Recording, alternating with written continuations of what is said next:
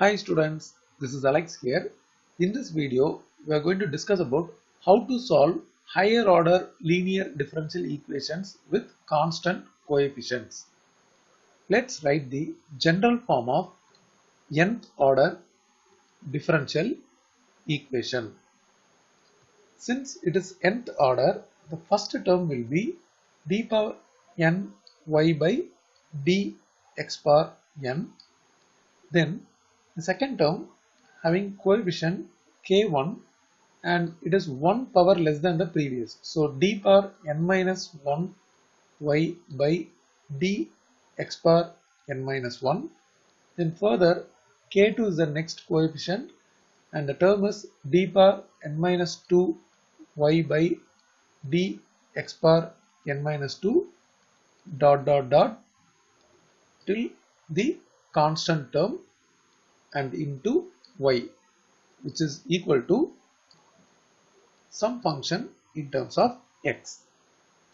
As the title states, higher order, so we have power n minus 1, n minus 2, so these are all the higher derivatives, and this differential equation has constant coefficients.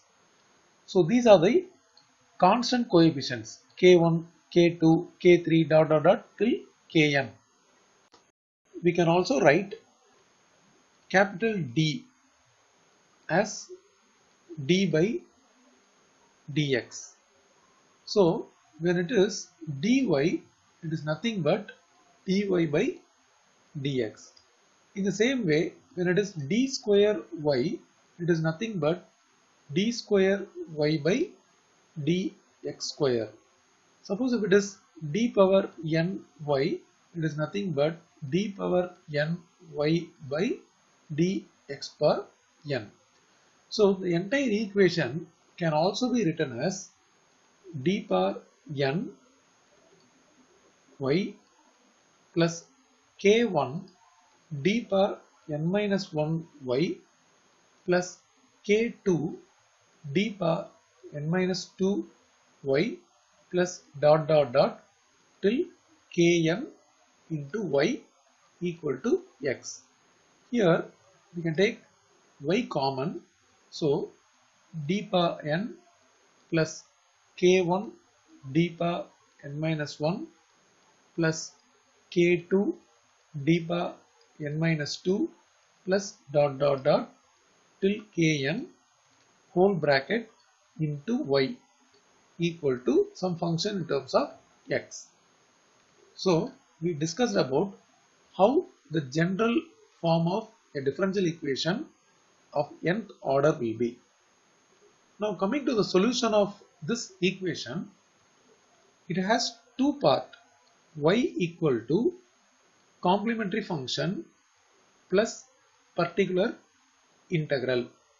The first part of the solution is complementary function and the second part of the solution is particular integral. There may be more than one particular integral, depends upon the equation.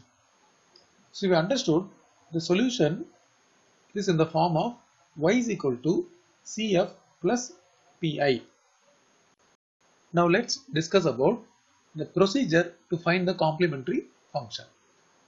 We have to write an auxiliary equation. Writing auxiliary equation is nothing but take the general equation, wherever capital D is there, replace it with m. So substitute D as m. So we get the auxiliary equation. For this nth order, let's write the auxiliary equation. So we get m power n plus k1 m power n minus 1 plus k2 m power n minus 2 plus till kn into y, and other side of the differential equation we have some function but equal to 0 here. So this is how we complete the auxiliary equation. Then we have to solve this equation to find the value of m.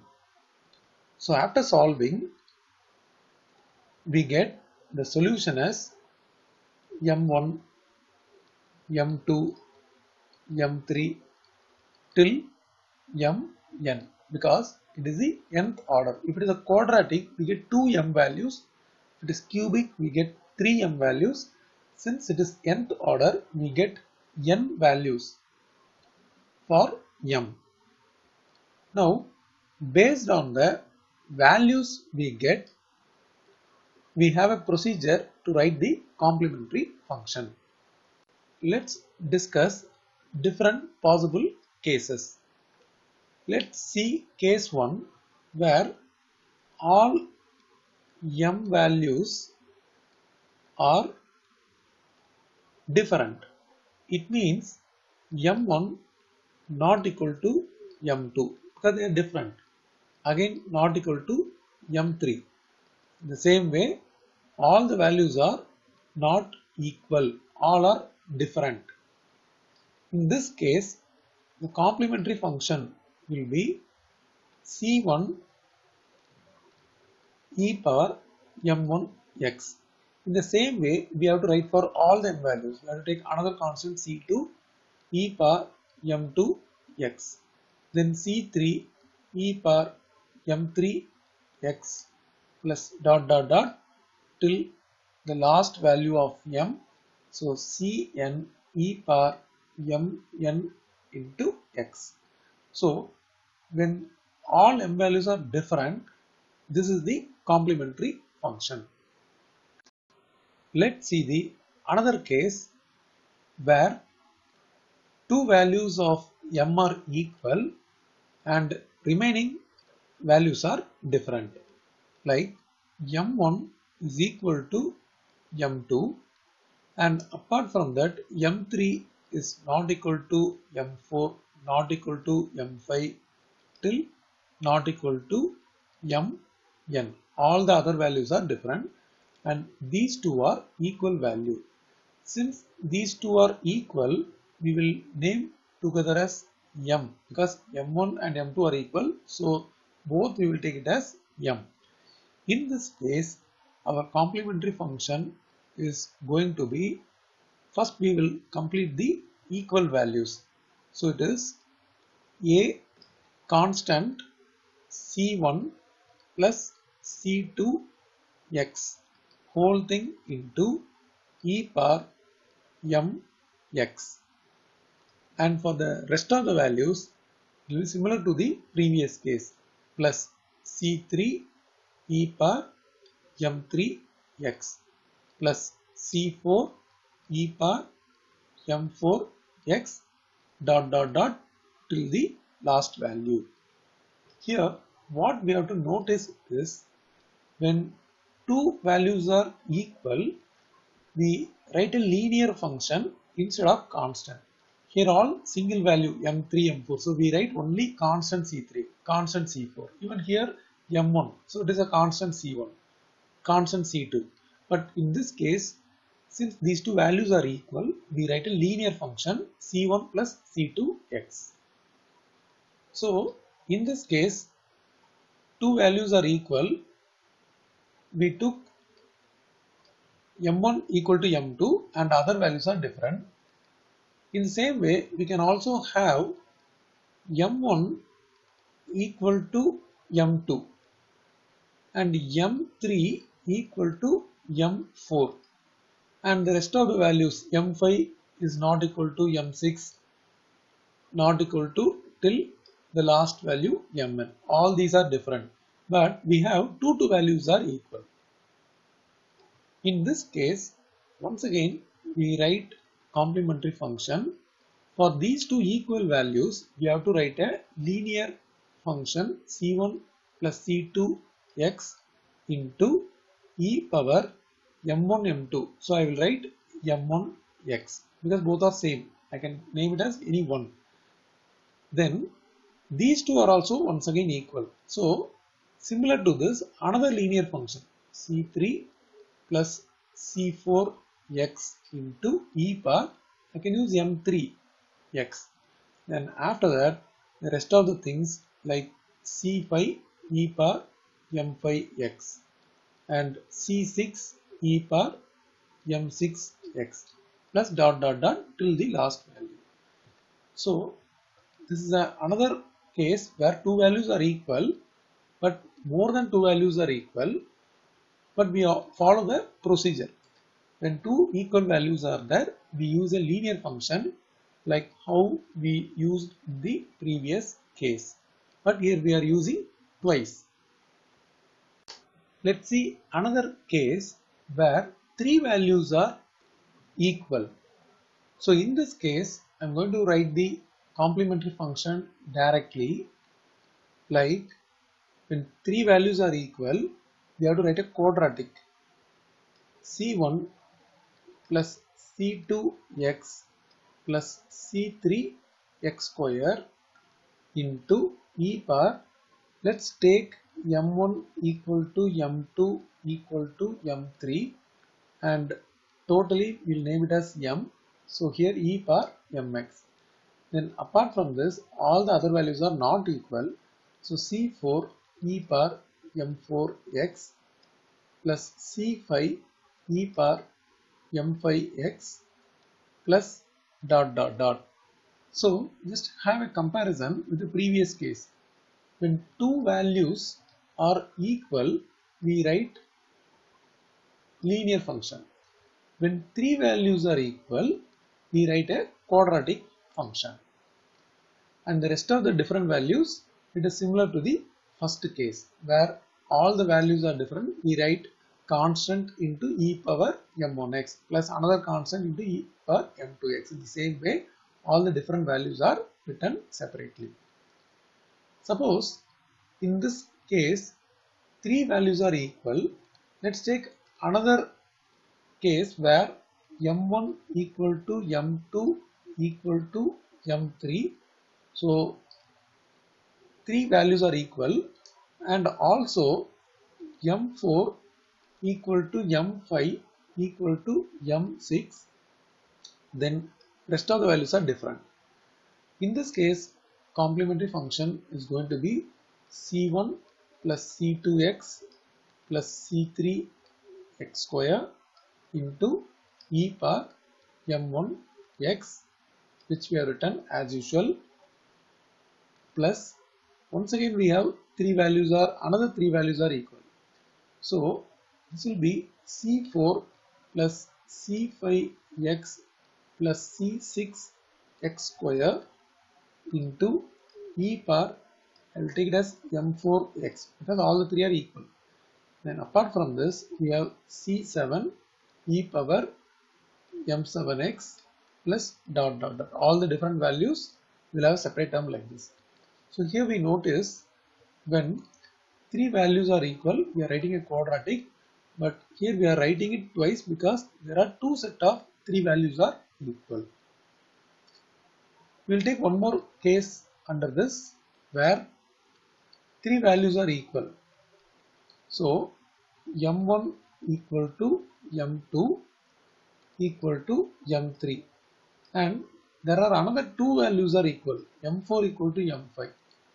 Then rest of the values are different like this. So we have to combine the previous cases where the complementary function is going to be first three values are equal. So we have to write a quadratic c1 plus c2x plus c3x square into e power m1x.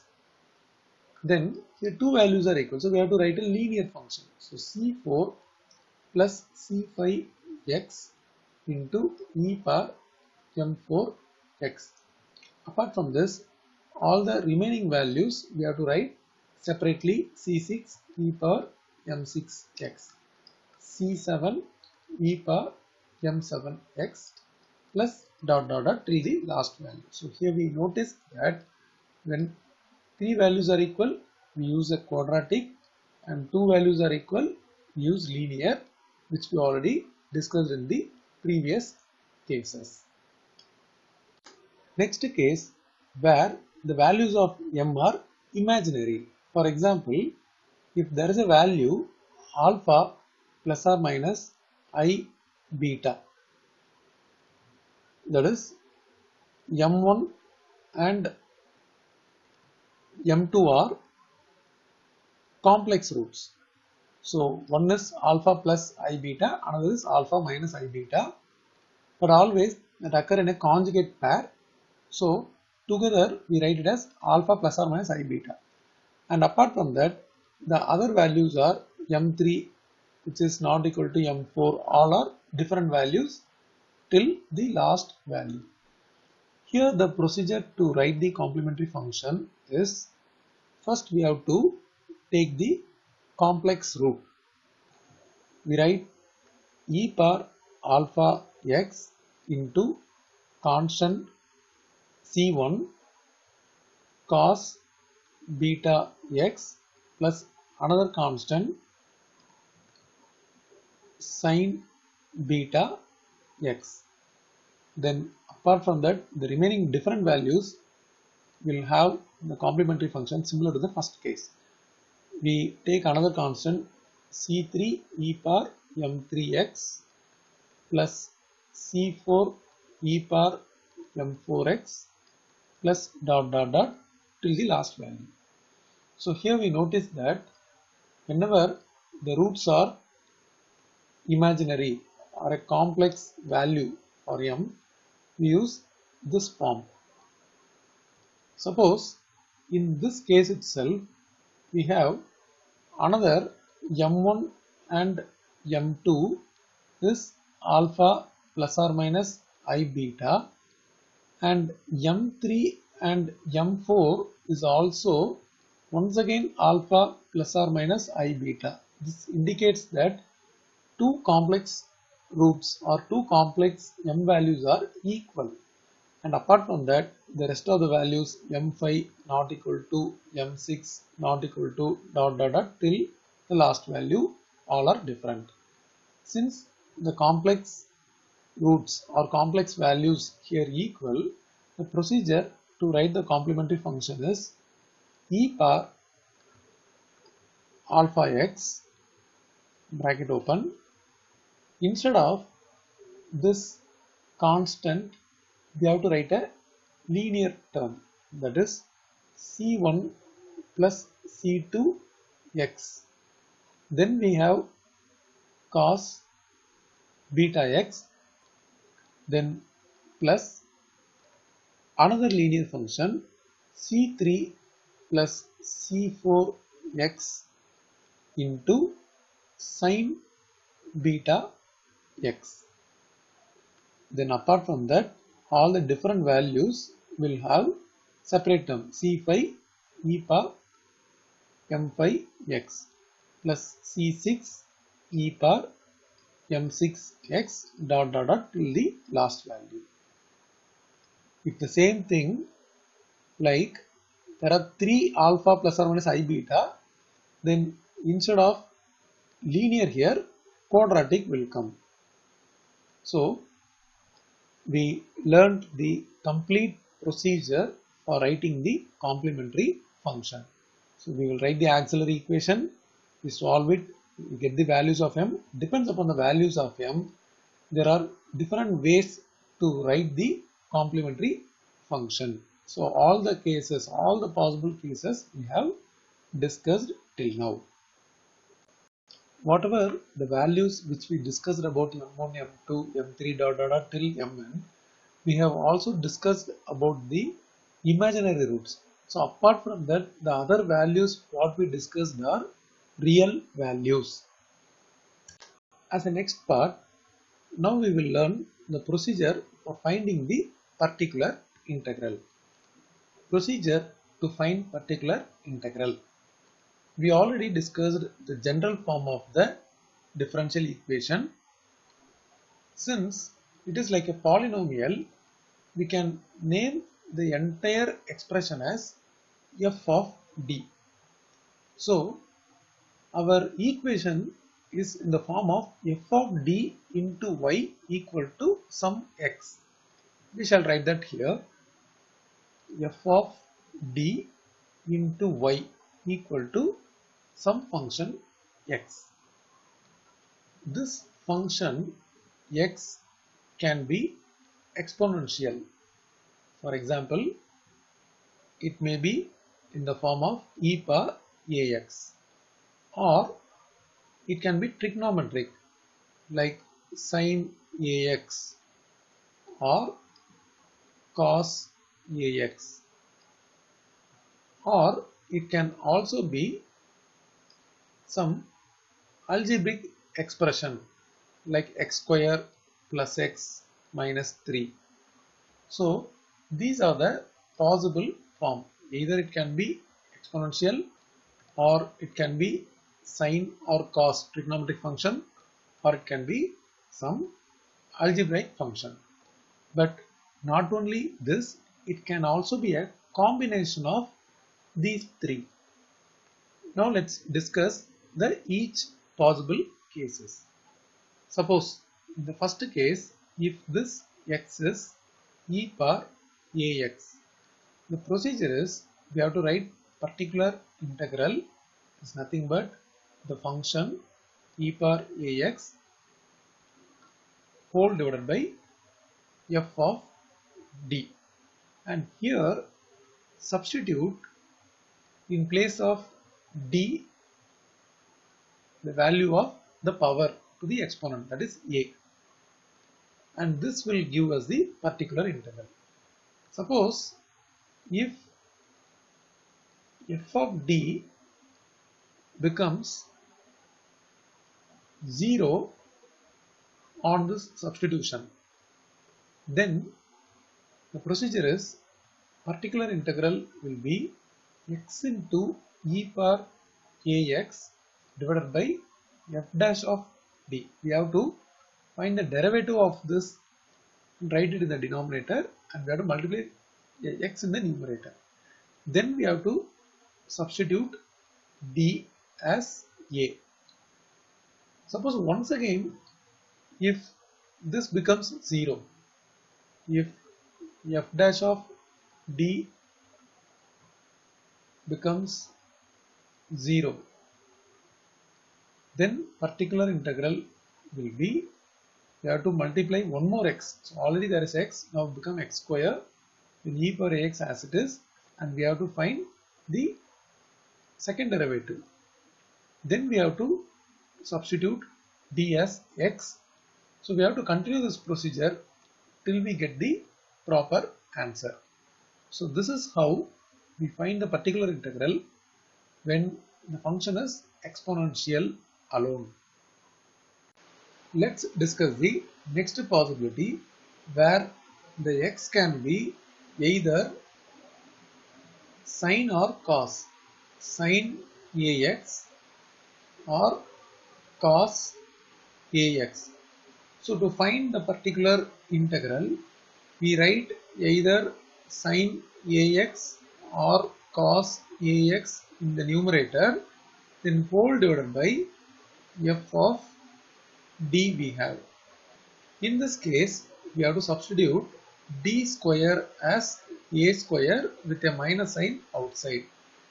Whatever the value of a here will be substituted, but only for d square we substitute a square along with a minus sign outside. Suppose if the denominator becomes 0, then we have to multiply numerator by x and differentiate the denominator. So in that case, it will become x into either sine ax or cos ax will be there, and denominator will become f dash of d. Now once again we have to substitute d square as a square with a minus sign outside. Suppose if we don't have d square, for example, suppose if I have x into sine 3x in the numerator, and in the denominator we have a cubic d cube minus 4d square plus 5d for example. When I want to substitute d square as a square with a minus sign outside, this term should be rearranged as x into sine 3x whole divided by d into d square. Then after this we can substitute wherever d square is there, we have to put 3 square with a minus sign outside. So that is possible here and here. So whenever d square is there, we will substitute directly. If it is not there, we have to bring d square by rearranging the terms. This is one such thing. Suppose, take another example. Suppose if you have x into sine 2x and denominator suppose 2d plus 3. Now when I want to substitute d as the value of a from here, but since it is a trigonometric, we cannot substitute the value for d, we have to substitute only for d square, which is minus 2 square, but we don't have d square here. For that purpose we multiply with the conjugate. So when you get a term like this, the conjugate of the denominator is 2d minus 3 and 2d minus 3. We have to multiply with both numerator and denominator, and numerator we will write as it is. Then coming to the denominator, we have to use a plus b into a minus b form. So 4d square minus 9. Now it is possible to give substitution for d square as 2 square with a minus sign outside. So whenever d square is not there, we have to bring it by rearranging, and in this case by multiplying by its conjugate. Suppose the denominator comes 0 for the second time, again we will repeat the same process. We multiply the numerator by x and differentiate the denominator. So already first time when it becomes 0 we did the same process, and second time suppose if f dash of d is also 0. If f dash of d, which is present in the denominator, becomes 0. In the earlier case it was like f of d becomes 0. So once again we will multiply numerator by x and differentiate denominator. So it is going to be x square now, and in the numerator either we have sin ax or cos ax, and we go for second derivative f double dash of d. Then once again wherever d square is there, we have to substitute a square with a minus sign outside. Suppose after the second differentiation, if the denominator term becomes 2d or only d, it means 1 by d stands for integration. So this term we have to integrate. Integration of sine 3x we have to write. So these are the complete procedure we follow when we have trigonometric function sin ax or cos ax while finding the particular integral. Now let's see the third case, where if you have f of d into y equal to some algebraic function in place of this x. So the particular integral is going to be x power n by f of d as usual. For this f of d, we have to take it to the numerator, like f of d whole power minus 1, then we have x power n, and we have to write this f of d in a special form similar to the one below. 1 plus x whole power minus 1, or 1 minus x whole power minus 1, or it may be 1 plus x whole power minus 2, or 1 minus x whole power minus 2, something like this. Because once this form is written, we have a formula for its expansion. It is going to be 1 minus x plus x square minus x cube plus dot dot dot. Similarly, here all the terms will be plus because there are two minus. So 1 plus x square plus x cube plus dot dot dot.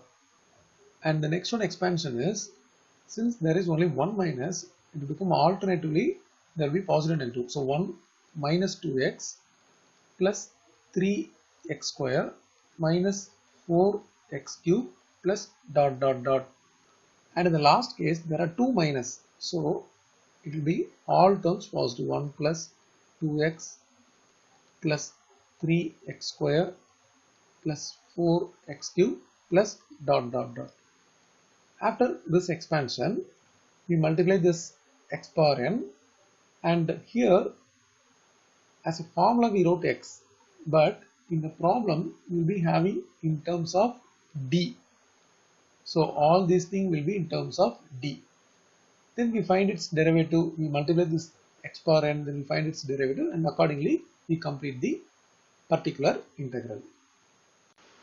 Fourth possible case where the right hand side function is a combination of exponential and trigonometric like this, or it can be e power ax into cos bx.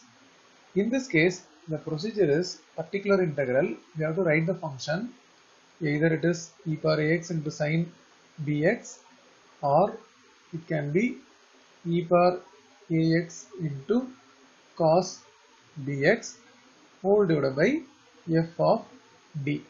First step, we have to replace d as d plus a. A is nothing but whatever the number present here, either here or here. Any one only will come. Since there are two cases, we just put r. Now, after replacing this, we get e power ax into sin bx, or e power ax into cos bx. So it will become f of d plus a. After that, we have to replace wherever d is there, b square with a minus sign outside. Whatever the number present here will be used as b. Suppose if denominator becomes 0, then we multiply numerator by x and differentiate the denominator, and we proceed in the same way like the previous cases. Here the main thing we have to remember is, when it is the combination as a product of exponent and trigonometry, first thing is d is replaced as d plus a, then every d square is replaced with b square with a minus sign outside. Next case where it is a combination of exponential and product with algebraic term. So here a particular integral procedure is, we write e power ax into that algebraic expression divided by f of d. As per the procedure, d is replaced as d plus a. So we get e power ax into x power n by f of d plus a. After that, we follow the procedure which we discussed under algebraic term. So this e power ax, will write it separately. Then after this term will come to the numerator as power minus 1, and we have the algebraic term x power n, and we will write this in the form of 1 plus x power minus 1.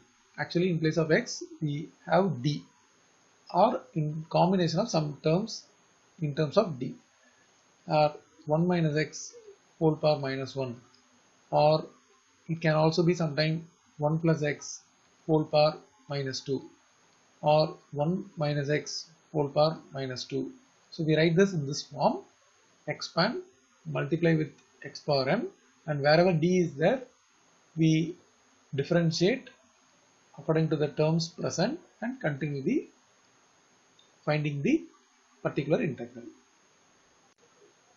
Another case where we have the equation f of d into y equal to either sine or cos with algebraic expression, or cos ax into some algebraic expression. So in this case, the procedure to find the particular integral is, we write in the numerator either this or the another term, whatever present in the equation, and in the denominator we have f of d. We will rewrite the numerator, the sin ax or the cos ax, in the form of either, suppose if it is sin ax, it is the imaginary part of e power I ax, then into x power n. Suppose if it is cos, then it is the real part of e power I ax into x power n. So we convert the trigonometry function in terms of exponential. Then after that, the procedure is similar to the previous cases which we discussed. So after this, we have to replace d as d plus ia. So it will become imaginary part of e power iax into x power n, or we get real part of e power iax into x power n whole divided by f of d plus ia. Then we have to write this f of d plus ia in the form of whole power minus 1. Then we have x power n, and before this we may have either real part or imaginary part, either we have imaginary part or real part of e power iax. Then once again this will be written in the form of 1 plus x whole power minus 1 or 1 minus x whole power minus 1. We expand it accordingly, multiply with x power n. Then finally we replace this e power iax, and in the starting either we have real part or imaginary part. Then this e power iax will be replaced as cos ax plus I sin bx. Then we have rest of the terms. Then after simplifying everything, we choose either real or imaginary part according to the question. Choose either real part or imaginary part according to the question.